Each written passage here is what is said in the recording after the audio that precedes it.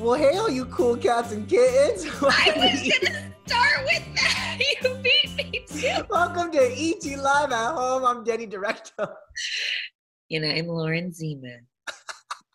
And wow, we've got some big news today. Big news today. That's my Carole Baskin. That was actually pretty good. How about I gotta mine? work on it. Welcome, guys.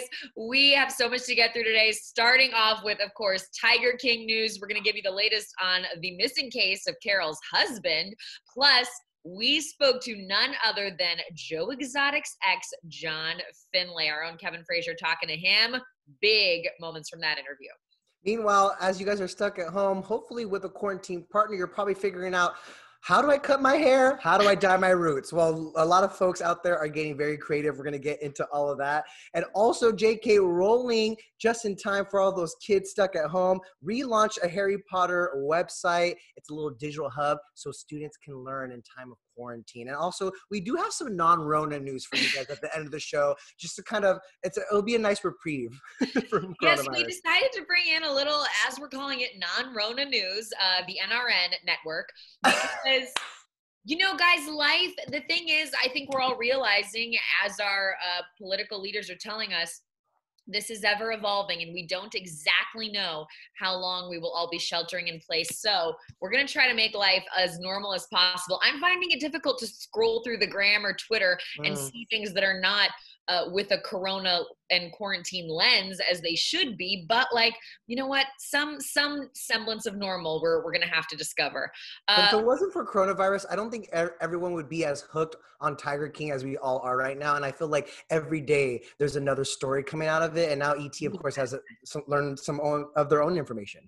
I was going to say, you know, but back to non-normal things, the Tiger King story. Okay, so guys, what has been one of the biggest mysteries out of Tiger King isn't even, you know, how exactly did someone get their arm ripped off? It's not, did this person frame this other person for murder? It's a decades-old case.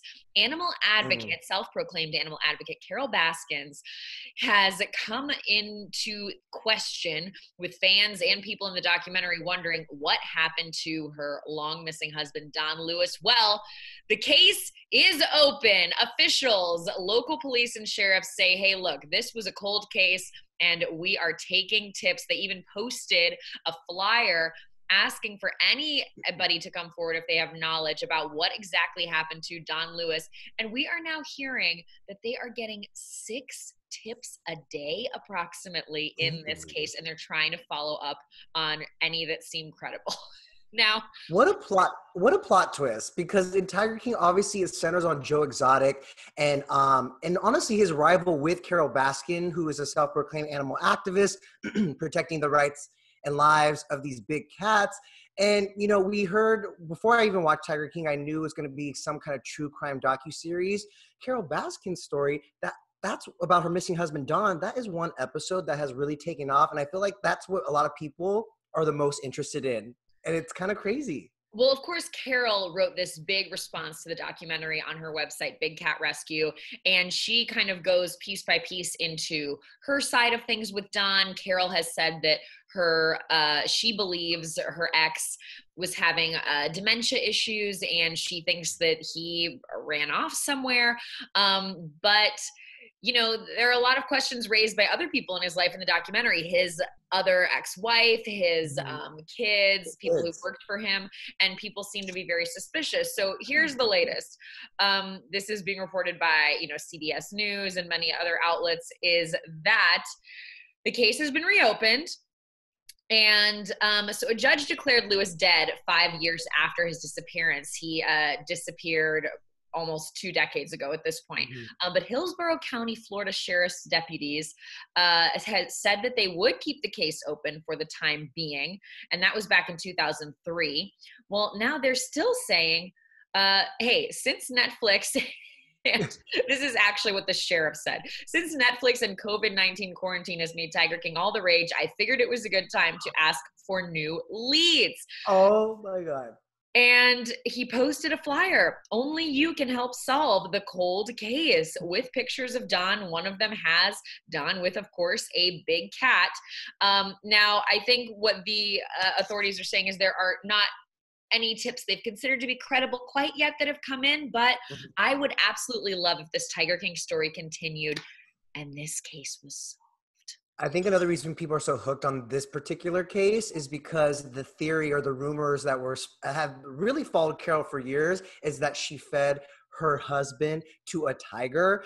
Allegations that she refutes, and even in a statement recently after the Netflix documentary release, she said that she felt like she was misled by the filmmakers who, you think about all the access they got to Carole, to Big Cat Rescue, her sanctuary, cat sanctuary, and all of these players in the doc. And she says that she was led to believe that they were trying to make the next black fish, to kind of uncover the dark side of big cats in captivity. And so I don't think she ever anticipated that they would be unearthing all of this mess, let alone that the FBI would reopen the case. I would be so interested, and I know we're trying to get an interview with Carole. I would be fascinated to know if she knew how many other people in Don's life the filmmakers had interviewed. I mean, they spoke to his apparent lawyers, his business managers, his former assistant, his family members. So I would like to know if she knew that those people were sitting down with the same documentary crew that was following her. Absolutely.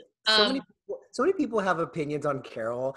Some of them, I don't know how fair they are, given just like when you think about all the alleged crimes that Joe Exotic and the rest of the people too kind of found themselves in. But again, everyone has an opinion on this particular case and Carole's story. Someone in particular who also was in the documentary, John Finlay, ET's Kevin Frazier recently sat down with him via video conference, of course. Let's take a look just at a snippet.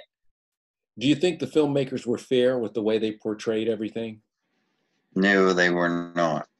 In what way? They made me look like a drugged out hillbilly. They never showed the real new and improved me.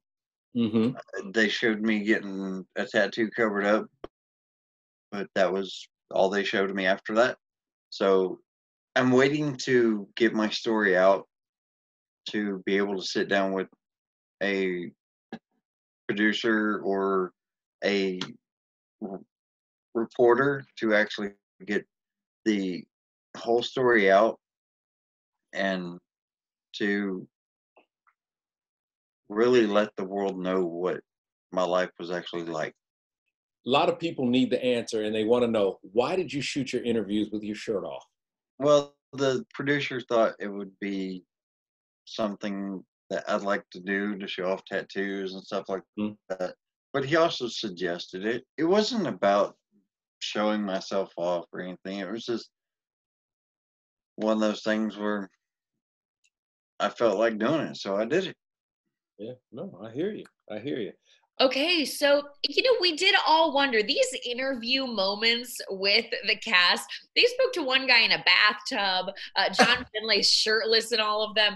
I was watching it and thinking, do these type of people, do they just want these weird interviews? I mean, when else in a documentary do you see someone being interviewed like in a long lawn chair in front of a pile of trash? No, for sure. And John's shirtless. And it's really interesting because I read an interview, the directors spoke to the LA Times and they said he wanted to be shirtless to show off his tattoos. And he told us a totally different story, that they wanted him to be shirtless to show off his tattoos. He says that he felt the filmmakers painted him to be a drugged out hillbilly. I feel like they just presented the facts and this is them filming. I mean, they're not making John say anything that he was already saying. And so I think everyone else kind of connected those dots or made those assumptions. But I do wonder about the teeth thing, because he had also said and told Kevin that at one point, several times, Joe Exotic had tried to give him new teeth, but he didn't want them, to the point where he was like, because he didn't want Joe buying him anything. And so he would break them. Of course, now he has, as you can tell from that interview, brand new teeth. But it's like, you had a chance to kind of change that persona, that look, and he didn't want the teeth. So much complexity here. Does that mean he didn't want to kind of owe Joe anything? We get into how Joe bought him and his other husband Travis tons of things in the documentary, how they were all under a bit of a cloud of drug use as well, self-admitted by them. I love that he wants Channing Tatum to play him in the movie. I actually 100% could see that. I see it. This could be Channing Tatum's like Charlize Theron monster transformation. Like he could win an Oscar for playing John in the film adaptation of The Tiger King. I see it. 100%. I'm so here for it. I love it. So more of that interview is up at etonline.com and airing on Entertainment Tonight. And we are also interviewing many of the other Tiger King cast members to come. So be on the lookout for that. Side note, you flagged this real quick. The Tiger King cast, some of them are on Cameo now. Oh my God, you can buy a message. I want to look right now at how much they are. Let me see. I don't know how much they are, but it's a select few. I remember seeing Jeff on there, Saf, the animal zookeeper who lost their hand, a couple other cast members. But could you imagine? It's like, for your birthday, babe, I got you a taped message from Jeff Lowe. Jeff Lowe is $79.99. Wow. Hey, listen. Oh, wow. He's milking it. Of all people, I've seen Jeff making the rounds. He cooperated. We're gonna talk to Jeff. Yeah. He cooperated with the government and the FBI in the documentary, and now he's sitting pretty doing cameos. I mean, wow, what a time to be alive. All right, moving on, you guys, switching gears, because there is a photo that went viral that is so sweet, but also brought up some things that I can relate to, and I know you can too, Lauren. This photo of a 92-year-old man, he is coloring his wife's roots because obviously everyone is quarantined, hair salons are closed. His grandson actually shared the photo on Facebook saying that, my grandfather doesn't like when my grandmother doesn't feel like she's not groomed. He wants her to feel her best. And so, he took it upon himself to literally color in her roots, and it's so sweet. That's amazing of people. That's one example of people just, maintaining their hairstyles at home. Others, not so much. There's Heidi Lee Oley. She's an Atlanta hairdresser. She had to close her salon and she's bored. So she's been trying out hairstyles on her boyfriend, Jeffrey Clark, who has like these long locks just for the gram and for the internet. But it begs the, what'd you think? Haven't you done this? I was going to say, would you trust your quarantine partner to do your hair during the quarantine? I did. You did? Yeah. Well, my boyfriend, you know me, I need to get my hair cut every 2 weeks. And we took it upon ourselves. We took a beard trimmer and he did a fade. His own. It's not perfect, but you know what? He did a pretty good job. What do you think? I think he did a great job. And by the way, we are all suddenly doing a thing. Like, I haven't had someone non-professional cut my hair since I had my mom bangs back in somebody had 80s and 90s mom bangs where mom was just like, oh, and you're like, oh my God, that's enough. Are you just growing it out then at this point?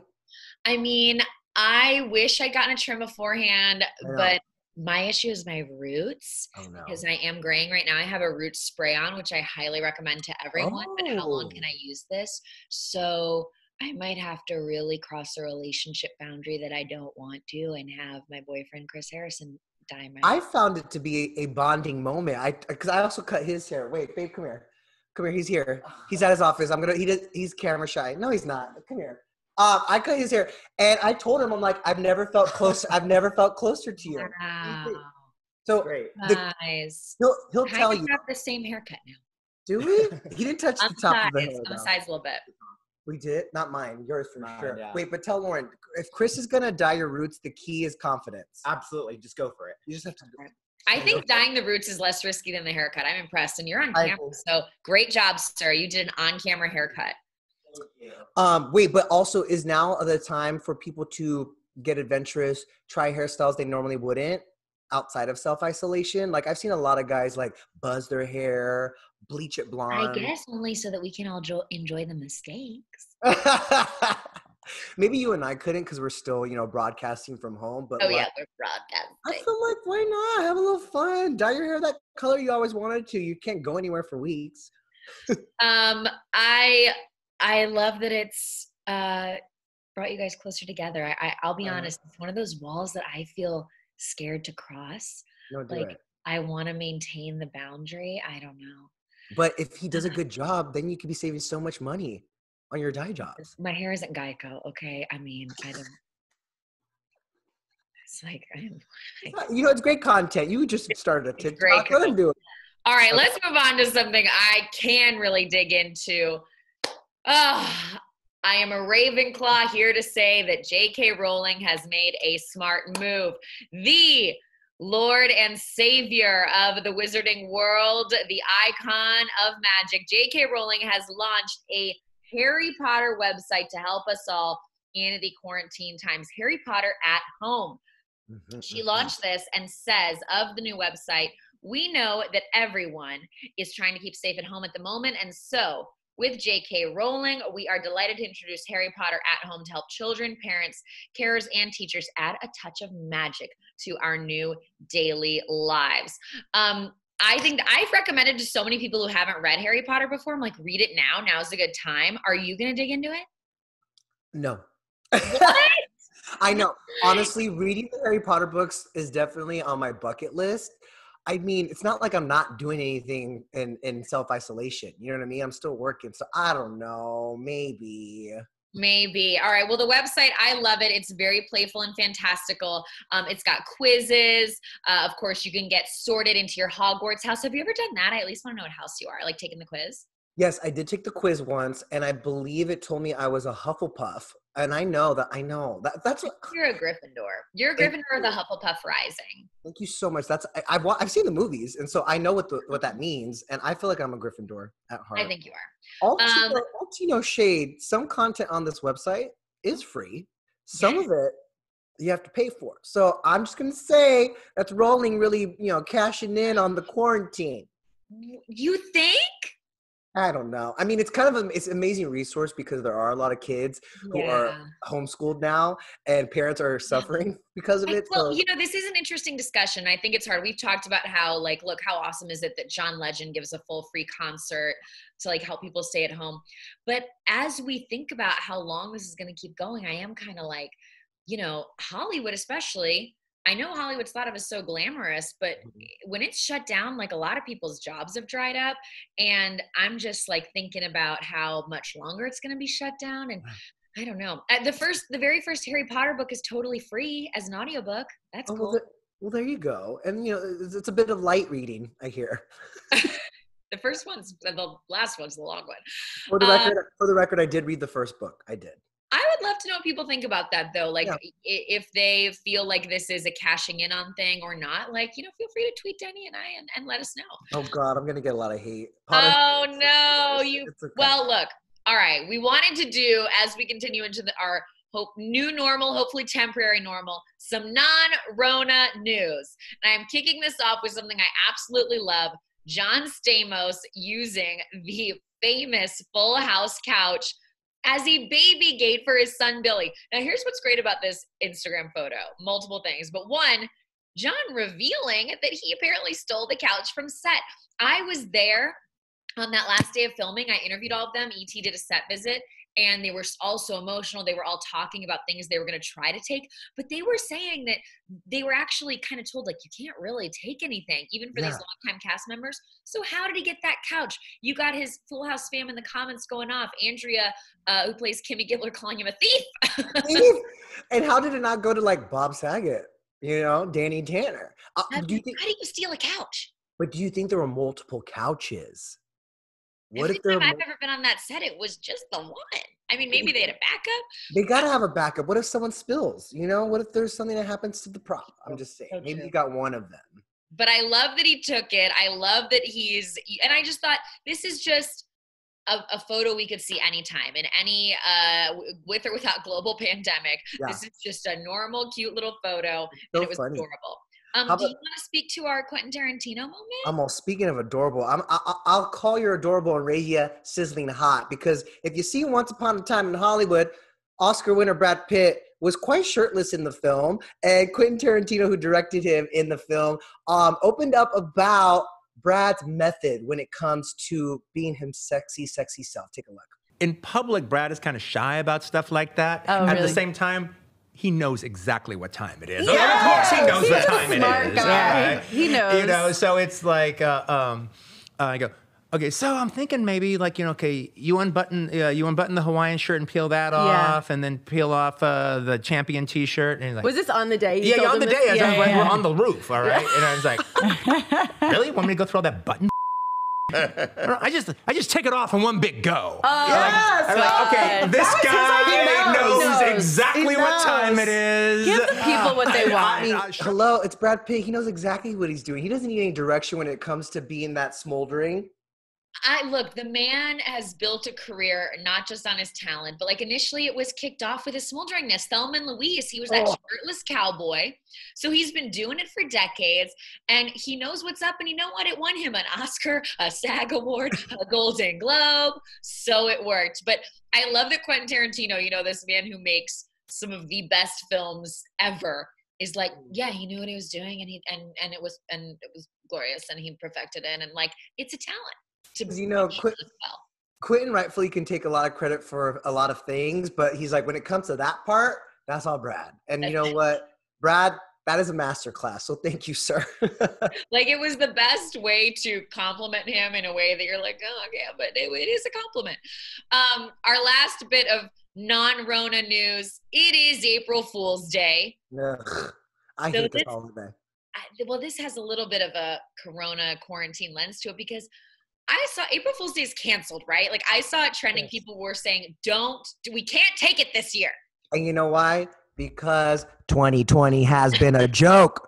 The whole year so far has been a joke. I think we can take a break from this year's April Fool's, okay? It feels like we're living out one big April Fool's joke. So I mean, the best tweet that I saw was, could God just reach down today and say, April Fool's, Corona isn't real? That would just kidding. Could you imagine? Dark joke, God. But, I agree it's canceled. I think our hearts can't take it. I think that the real news is so crazy right now that we don't need any pranks. We're done. We just need like normal everyday laughs, okay? We don't need pranks. I don't like the pranks. I've never liked April Fool's because of the pranks, okay? Pranked big in the past. That's how I feel. All right, well, you guys, that does it for this edition of ET Live at Home. I don't even know what day it is, but I think we'll be back tomorrow. Yes, Lauren? Yes, and I'm going to say happy April 1st. It's a new month. Here we go. We love that. All right, cheers, y'all.